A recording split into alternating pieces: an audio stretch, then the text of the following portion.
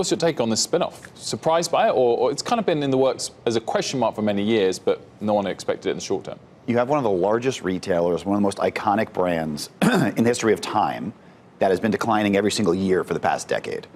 Then you have this Old Navy, which in theory is a discounter. It's everything that you would want in a retailer today, but it's saddled with this larger institution. They've had to do something to get the stock higher. This feels like that's something to get the stock higher. But this is about the stock. This is not about the company. This is not about thinking about how the improvement, because those companies, the concepts, they make a lot of sense together. They're synergistic.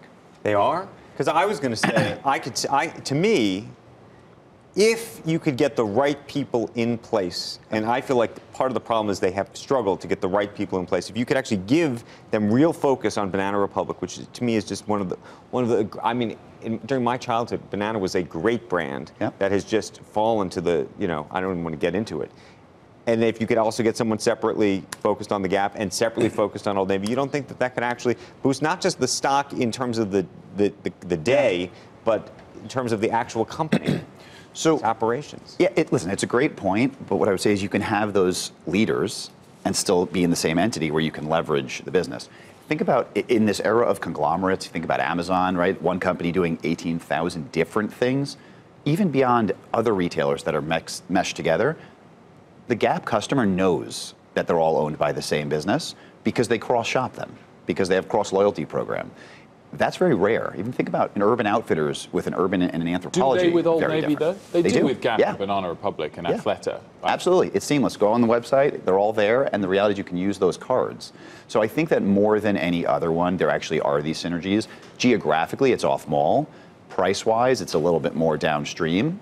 But the reality is they appeal to similar demographics, maybe different age points. Is your point this morning that the 20% jump in share price is overdone, therefore? No, I think this makes a lot of sense. I think the reality is if we're thinking about retail and we're thinking about what's going on in this world, financial engineering matters. And depending on what you're looking for as a management team, if you're struggling with your stock price and that's what you care about, this is probably a way to unlock value. I mean, we've spoken a lot, Wilf, about the off-pricers. The off-pricers command much better multiples because they live in this box that's called off-price. If they could convince the world Old Navy is off-price, they get a better multiple. Personally, I don't think it is off-price. But I think that's the idea here and the premise that you could get Old Navy with Gap for free. This is just straight financial engineering. It's what it seems like to me. I think the reality is you have scale, you have opportunities. I don't think that they're looking at an Old Navy margin that's 15%. That's one of the best margins in retail. I don't know that Old Navy is 15% if it's a standalone business. What happens to the other brands? I mean, do they get reinvigorated, or is that then the really dead stock, as it were, because you've taken the best bit out of it? They haven't even named that company yet. We have Old Navy and Nuco. I think that tells you what they're thinking, right? At the end of the day, we've segmented Old Navy out, and we're going to have to see what happens with these businesses. What's interesting is that Athleta is grouped into that bunch, because in the trophy assets they've been talking about, and if we think about what works in retail today, it's off-price and it's athletic.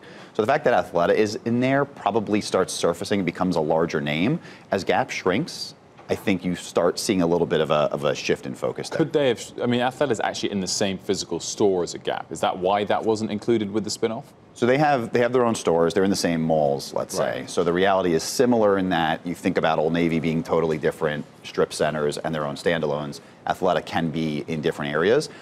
But Athleta has been one of the other Lulus. So you've had this move where there's this series of other athleisure brands to capitalize on this. Athleta has been one of those, very well capitalized given who their parent is, but they haven't made as much noise. Perhaps this is an opportunity for them to step up.